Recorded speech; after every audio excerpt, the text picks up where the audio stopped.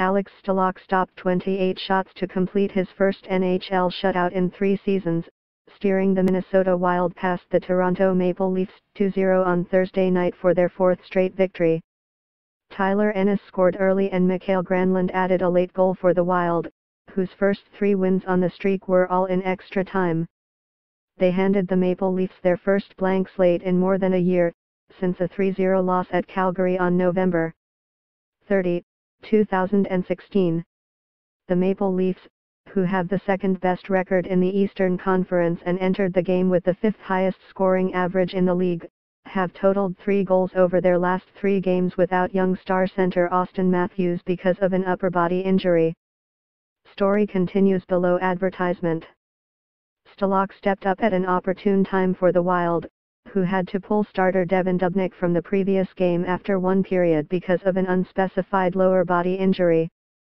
Dubnyk will miss at least another week, leaving the net in the hands of the career backup Stalock, who played at South St. Paul High School just 5 miles from Xcel Energy Center.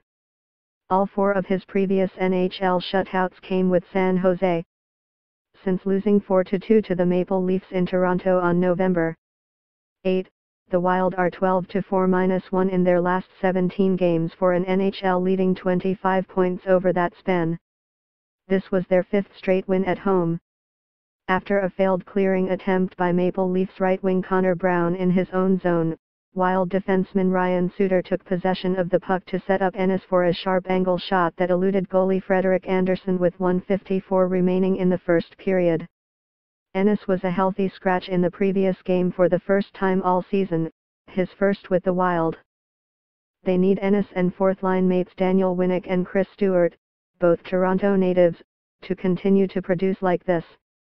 For insurance, Granlund converted a one-timer from one knee off a behind-the-goal feed from Eric Staal, giving Granlund 15 points, 6 goals and 9 assists, in his last 15 games. This was the Wild's first third-period goal in 6 games. The Wild killed all 4 Maple Leafs power plays, making them 24 for 25 over their last 8 games, when they're 7-0-1.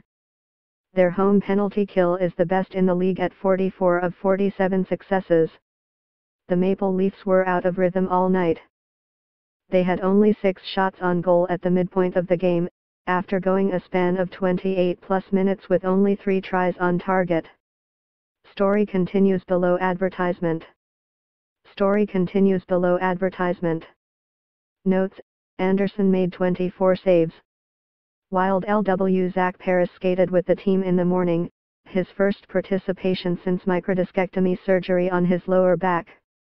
The timetable for his return to game action remains undefined. Wild D. Jared Spurgeon, strained groin, missed his 8th straight game, but he has resumed practicing with the team and could be back in the coming days. Ennis has 9 goals and 13 assists in 30 career games against the Maple Leafs.